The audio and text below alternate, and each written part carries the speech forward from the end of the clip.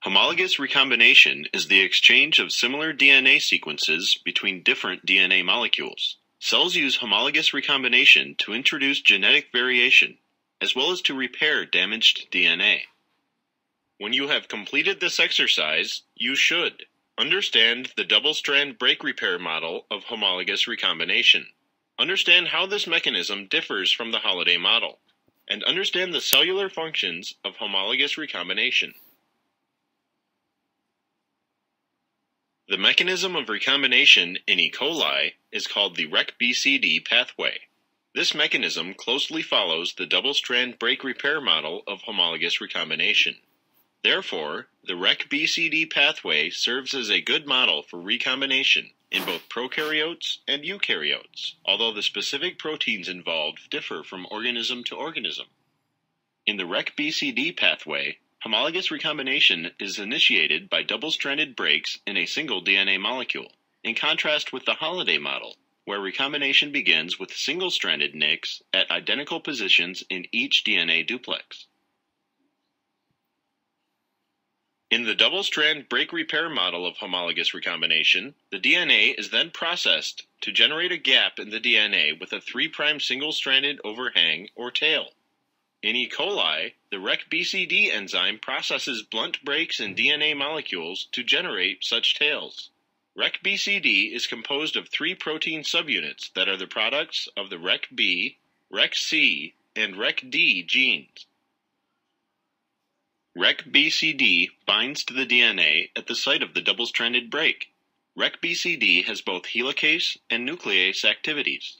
It tracks along the DNA, unwinding the DNA, and frequently cleaving each strand. The cleaved DNA is destroyed.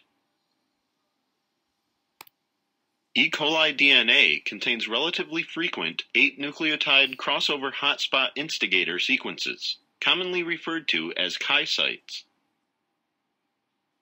When Reck Bcd encounters a chi site, its nuclease activity is altered. The mechanism of this change is unclear, but appears to be associated with either the inactivation or loss of the Reck D subunit.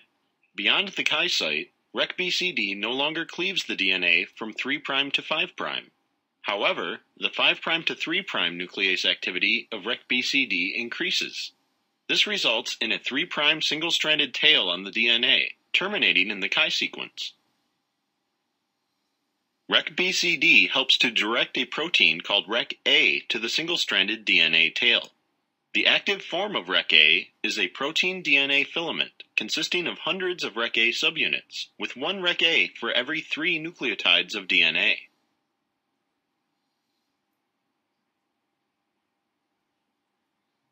The filament has 2 distinct binding sites, a primary site with the single-stranded DNA molecule and a secondary site.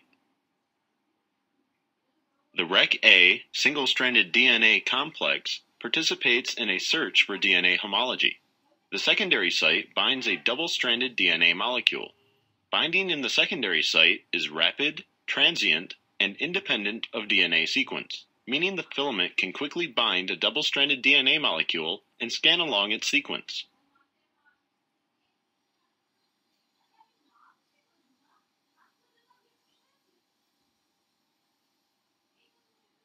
Once a region of base pair complementarity is located, Reck A promotes the formation of a stable complex between the single-stranded DNA tail in the primary site and the complementary strand of the double-stranded DNA molecule in the secondary site. As in the Holliday model, this step is called Strand Invasion. However, unlike the Holliday model, the Reck Bcd pathway can involve 2 Holliday junctions. Once the Holliday junctions have formed, Reck A can dissociate from the DNA. The replication machinery then fills in the gaps in the DNA. This synthesis of new DNA is another feature missing in the Holliday model.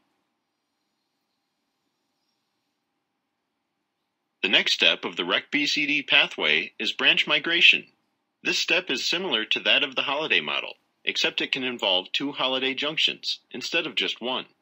In the Reck Bcd pathway, this step is catalyzed by 2 proteins, RUVA and RUVB, which form RUV-AB complexes at Holliday junctions. RUVA protein is a DNA-binding protein that recognizes the gross structure of the Holliday junction, regardless of its specific DNA sequence. RUVA recruits 2 hexamers of RUVB to each Holliday junction to form RUVAB complexes. RUVB is an ATPase, and ATP provides the energy to drive the exchange of base pairs during branch migration. The final step of the Reck Bcd pathway is Holliday junction resolution. Again, this step is similar to that of the Holliday model, except it can involve 2 Holliday junctions. As will be shown, the possible products are the same: patch recombination products, also called non-crossover products, or splice recombination products, also called crossover products. In the Reck Bcd pathway, this step is catalyzed by the RUVC endonuclease. For each Holliday junction, there are 2 possible cleavage sites. Site 1 consists of the 2 DNA strands that have not crossed over. Site 2 consists of the 2 DNA strands that have crossed over.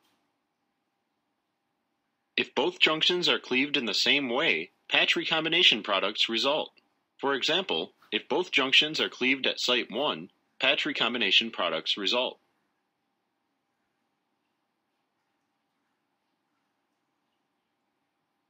Patch recombination products also result if both junctions are cleaved at site 2.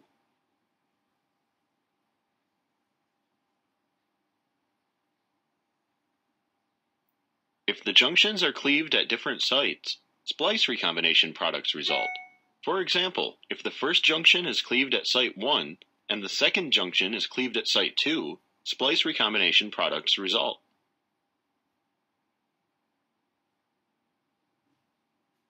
Splice recombination products also result if the first junction is cleaved at site 2 and the second junction is cleaved at site 1.